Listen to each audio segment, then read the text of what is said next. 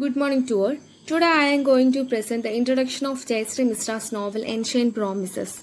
Jaishree Misra is an Indian author whose debut novel Ancient Promises was published and sold worldwide by Penguin UK and became a major bestseller in India. It is now a prescribed text on several university BA English literature courses. Subsequent books were a comedy of manner called Accidents Like Love and Marriage and novel about bereavement called Afterwards. Her fourth novel, Rani, is historical fiction based on life of Rani Lakshmibai of Jhansi. This was published by Penguin in December 2007 and banned soon after by Uttar Pradesh state government in India. In 2009, Misra signed a 3-book deal with Avon, the commercial fiction imprint of HarperCollins UK. The first of these books, called Secret and Lies, was published in June 2009. While the next in the series, Secret and Sins, was released in July 2010, Secret and Lies appeared on Heat Seekers list in Britain Bookseller magazine bestseller list in the summer of 2009. The third book, A Scandalous Secret, was released in May 2011 at the Hay on Way Festival.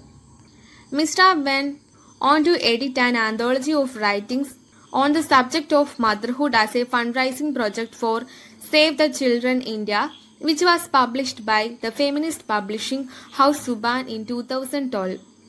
In January 2015, Misra's 8th novel, A Love Story for My Sister, was published by HarperCollins. Part historical and part contemporary, it explores Stockholm Syndrome through the story of General Wheeler's daughter Margaret, who was kidnapped during the 1857 uprising. Misra's 9th book, A House for Mr. Misra, is her first work on non-fiction, a memoir of the 2 years she and her husband spent living in Kerala while trying to build a studio on beach.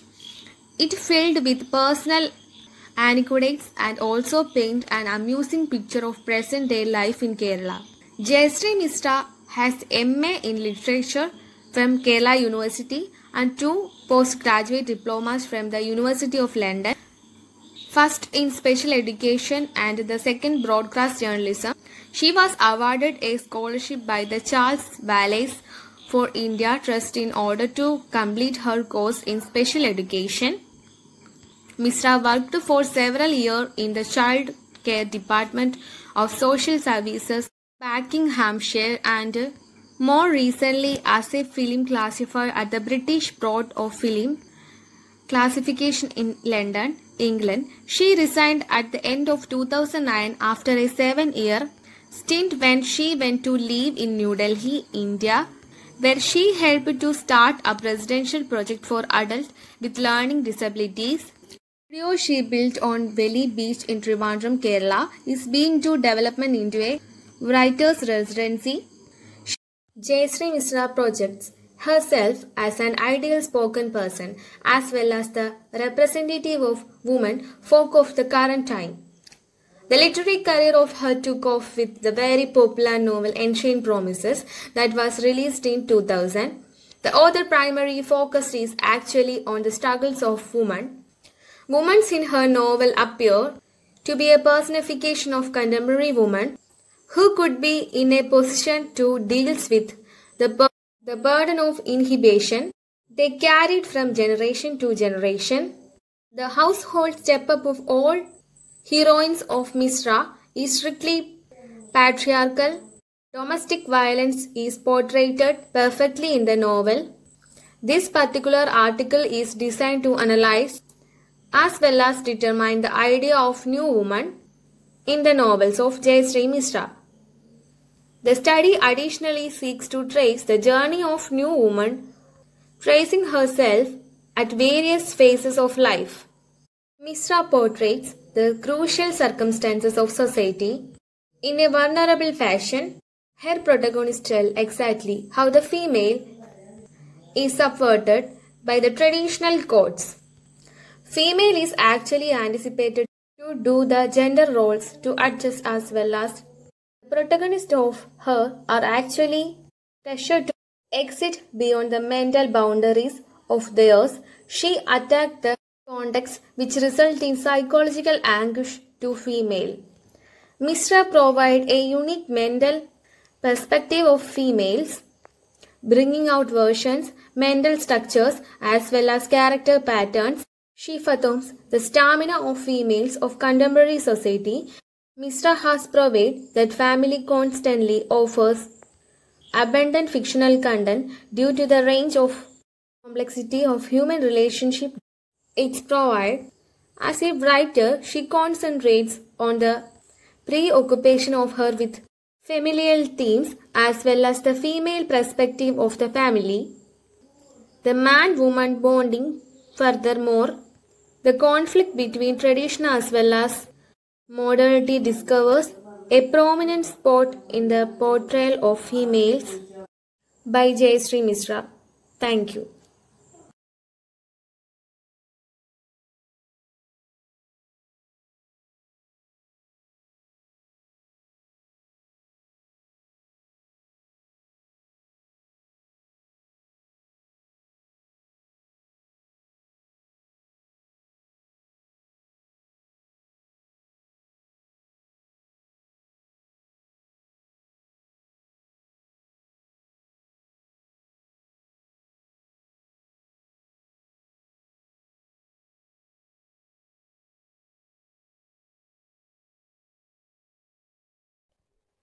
Good morning to one and all, respected journalists and all my dear friends.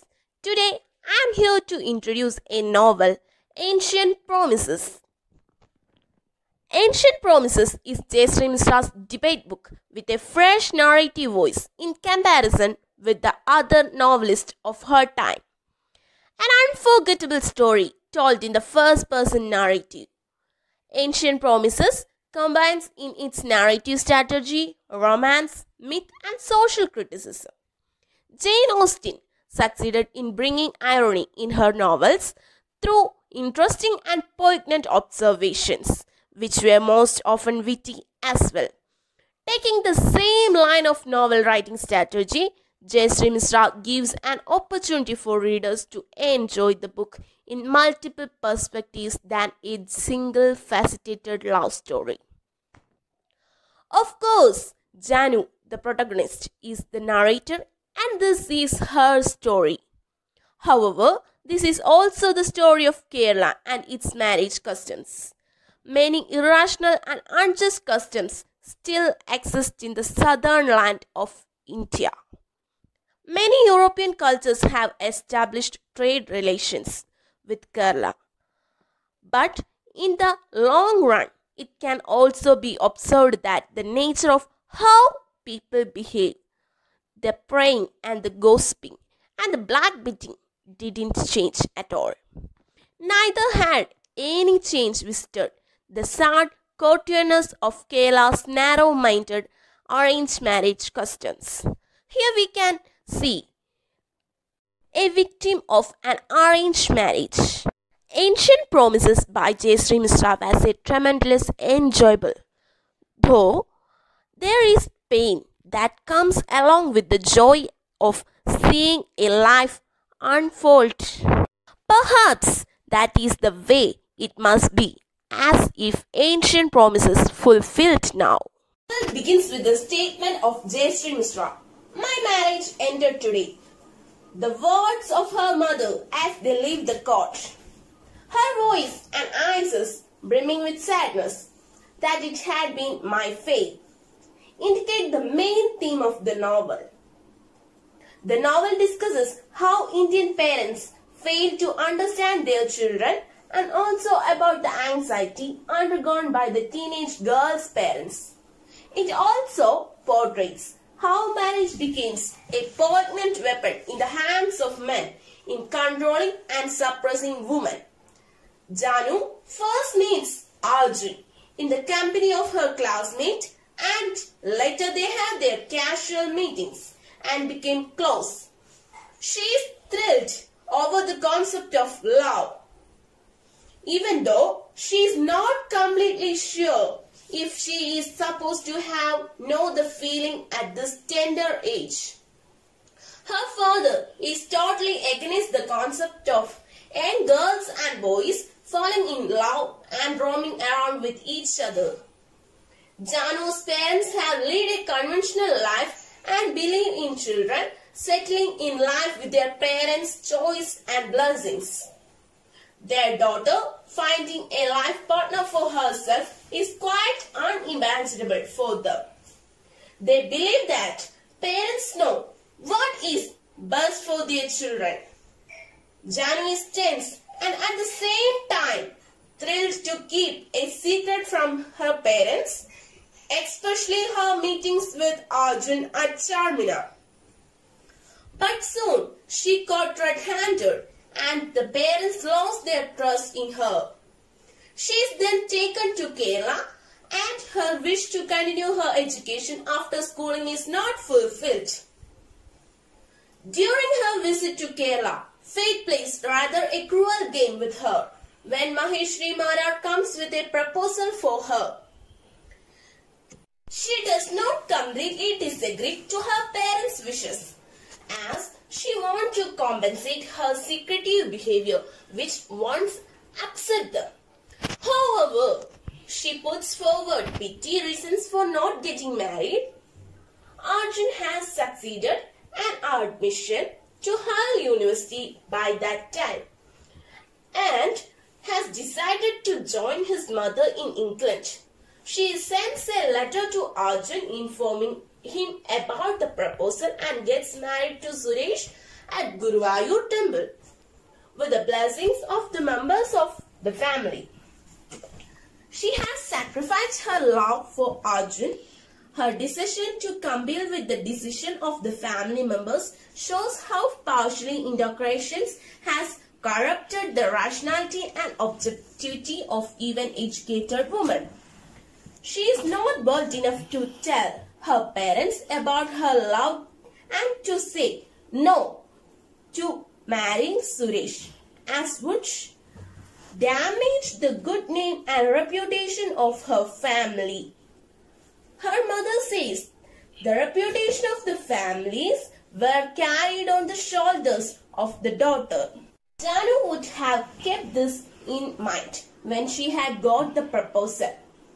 This silent acceptance shows that Janu is born and brought up in a family which compels women to accept and internalize feminine virtues of meekness, obedience and modesty. There is a clash between traditional values and the modern concept of freedom. Even though Janu is a modern girl, she decides to become a meek and obedient daughter when she decides not to go against her parents. She feels odd even on the day of her marriage, being covered up in the traditional dress. The image of a school-going girl, clad in jeans, starts receding from her mind. Though she feels a fish out of water, she never expressed her feelings. A sonorous drumbeat took up in her head. Don't trip, don't fall, don't go and ruin it all. Don't cry, don't say, I should not be here at all. The main regulations that a girl is supposed to follow after marriage teach her about the submissive role she has to play once she becomes a wife. Janu says, while walking with him around the flickering velak at the temple, my head bowed. I had plenty of times to observe his feet as he walked ahead of me. I had felt a sudden launching realization that I was getting more time to familiarize myself with the feet of the man I was marrying than his face. Janu knows that she is supposed to obey her husband's order to become his mere shadow and nothing more. A woman is always allowed to stand behind the man, never in front of him to voice her opinions. Her expectations when she enters the Marar household are shattered with a list of do's and do-nots. On the first morning, she wakes up early and enters the kitchen only after taking bath, as her mother has instructed her to do so. As she is not fluent in Malayalam, she speaks in English to express herself. Her quotage of please and thank yous in return of every dialogue result in her getting snapped by her mother-in-law. She tries hard to step into the shoes of an ideal wife. Life of Janu and Suresh is one of monotony and boredom, as it becomes a matter of rituals and habit resulting in disharmony in their conjugal life. Suresh considers his wife only as a homemaker to be possessed as a private property. So he automatically and systematically controls her sexuality, mutability, speech, and indirectly her identity. She remains invisible and silent in the Mara household. Her indifferent husband is too busy to notice the struggle she undergoes to adjust herself with the customs and traditions of the family.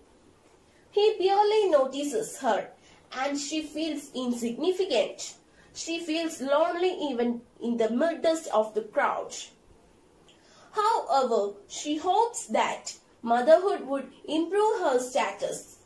Unfortunately, a mentally retarded child is born to her. She does not get any support from her husband. He wants to escape from the suffocating conditions in the household. She contemplates, if I did leave Kerala with a baby and no education to speak of, how far could I go? She decides to get a BA degree in English literature through distant educations as an answer to the seemingly rhetoric questions.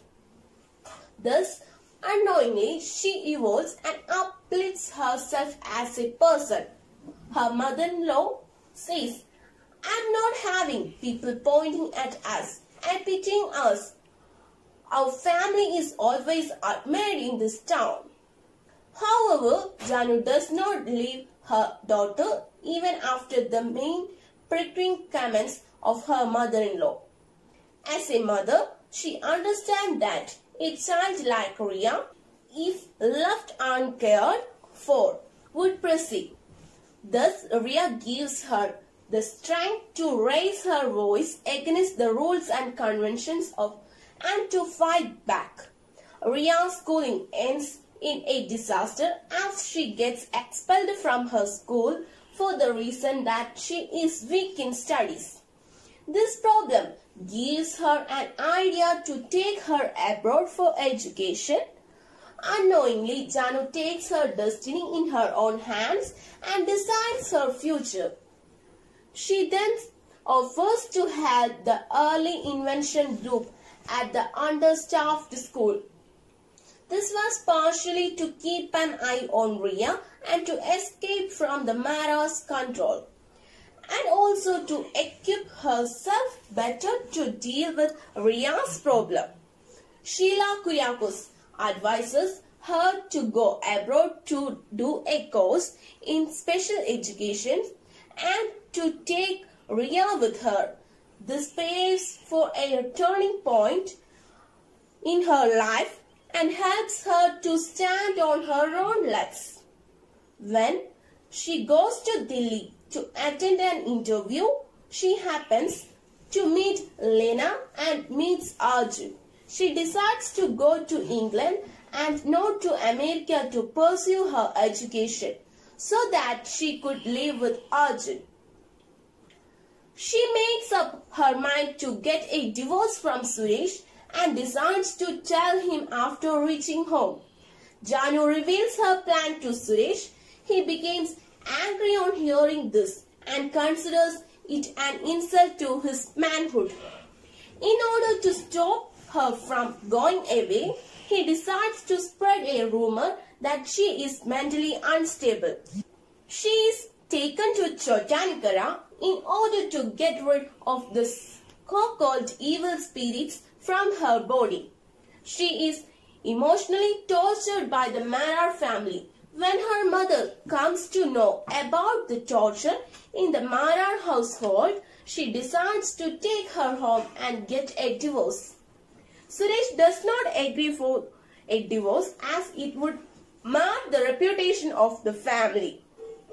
He takes Riya with him, and since she has no another choice, Janu leaves for England with Arjun. After staying a few months there, she realizes that her daughter is her first priority. She returns to India, and this time she gets a divorce and Riya is allowed to be with her mother. The novel ends with the statement, "Tomorrow, the next chapter would begin," which is rather a hopeful note that someday Janaki would marry Arjun.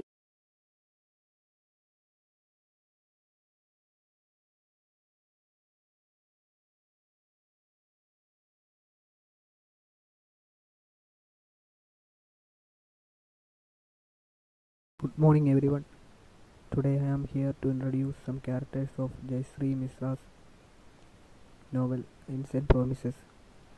Ancient Promises is a sensitive account of a girl's effort to find her destination in life. It is full of keen psychological observations and culminates in a sane and balanced view of life. My duty is to introduce the major characters of the novel. Here are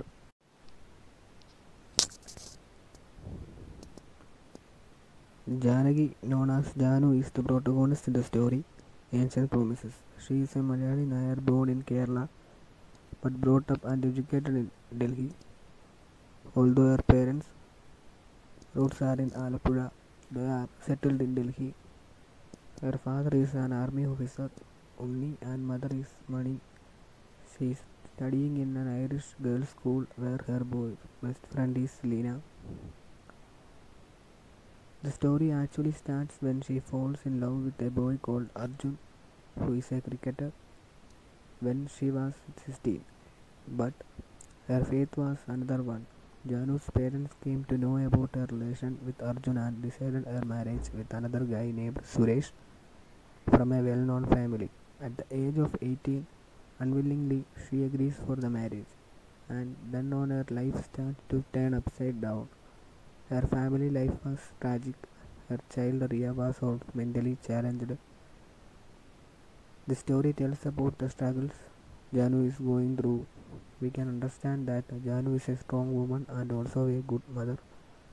She is a good daughter for her parents too. She kept aside all her dreams for her parents' happiness.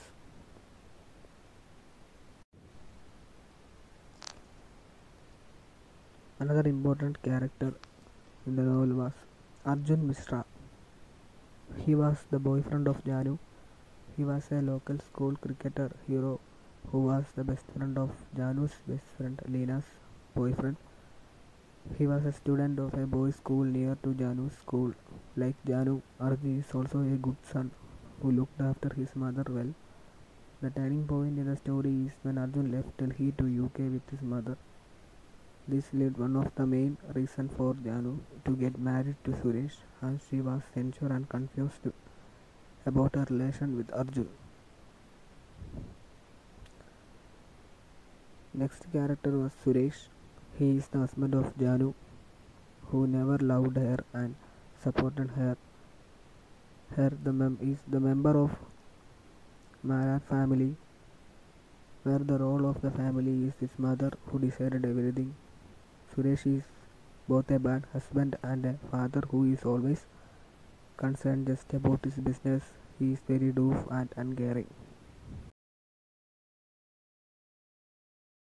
Good morning to one and all. Today I am going to see the critical appreciation of the novel Ancient Promises by Jaishree Misra. Jaishree Misra's Ancient Promises, a sensitive account of a girl's effort to find her destination in life, is full of keen psychological observations and culminates in a sane and balanced view of life. Transplanted from her home and the familiar world of Delhi at the age of 18 to a highly conventional and aristocratic Nair family in Kerala, suffering from the pangs of separation from her first love, married to a man who is neither good nor bad but simply an expert in the art of escape, and surrounded by the nasty and sly in laws who will never let her belong to their world, The problems Janu has to face are numerous. All her efforts to endear herself to the family of her husband, which includes even begetting a child who is supposed to bridge the gap between herself and her new family, are in vain. It comes as a terrible shock to her when her child is declared mentally handicapped, but her intense attachment with the baby forms her best protection and surprisingly also her means of salvation. She starts rebelling against the snobbish conventions of the family, and slowly there emerges the first faint outline of a plan of escape. She manages a foreign scholarship to go abroad, and it is then, when she is almost ready to get out, that the panicky husband and in laws try their best to stop her. The last step in this maneuver is to take away her daughter Ria. Still, she goes to London and completes her course. These are her stolen days of perfect happiness with her lover Arjun. But she must return to Kerala to get her Ria back because she believes that a life of happiness built on the pain and sufferings of other people cannot last. There is a hole in her soul which only her daughter can fill. Thus, her return to Kerala is at the risk of losing even the only other happiness of her life, that is Arjun. Back in Kerala, things suddenly turn out in her favor. She gets the divorce, Ria is returned to her, and she is ready to start a new life with Arjun. Her first affair with Arjun is almost like a dream. Her marriage into the Marar family is the reality into which she wakes up.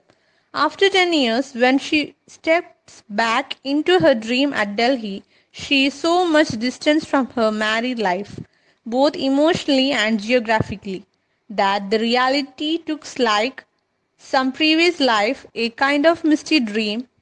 It had all to happen like that. Nothing is wasted, nothing is meaningless. She had to sacrifice 10 years of her life, 10 long years to pay off some unknown debt from a previous birth to the Marar family, and that is the price with which she buys her future happiness with Arjun. Her 48 weekends with Arjun at Milton Keynes are stolen or borrowed, and for her to start a new life of her own, she has to get her daughter back. Janu, the heroine of the Ancient Promises, presents this question in the very beginning of the book. She wonders if some god had finally given up his endless task, had finally drawn all his tools in sheer despair at the weight of errors and mistakes that he simply wasn't able to control anymore. She was not sure whether it was her mistake or his. Was it a mistake at all or part of some grand plan? That's what I want to think it was, a grand plan, ancient and meaningful and free of blame.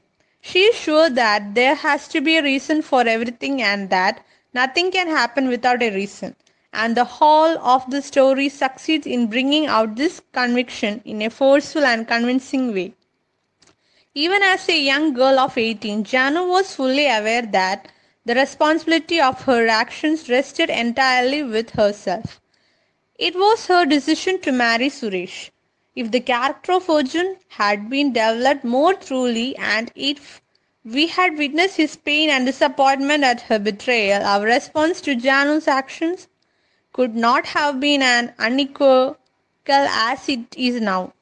The same argument is true about Suresh too, for given a glimpse into his thoughts and feelings at her betrayal, it would have been difficult to withhold moral judgment from Janu's actions. Similarly, when Janu rushes into the arms of Arjun and she enjoys the moment of bliss without guilt, we are convinced that it is beyond blame. For one thing, the dream-like figure of Arjun does not seem to be real enough to bring in moral censure. What she experiences then is a moment of pure bliss, uncontaminated by any bitterness or selfishness or even a sense of taking revenge on her insensitive husband. Nowadays, terms like honesty, sincerity, integrity, etc. have become somewhat outdated in literary criticism. But Ancient Promises makes it impact mainly through the writer's honest approach to life, and as a female building strawman, It makes its mark with the ass-touching clarity and intensity. Bildungsroman is a literary genre that focuses on the psychological moral growth of the protagonist from youth to adulthood, in which character change is important. Janu has fought her fights with unrelenting determination, and in the course of the whole novel, never for a moment does she become selfish or inhuman. She has never betrayed her true self, and it is not something we can say of many people. Women, especially Indian women, are deeply bound by the age old customs of a society that is notoriously male dominated. A lot of brides in India are facing the same problem as Janu.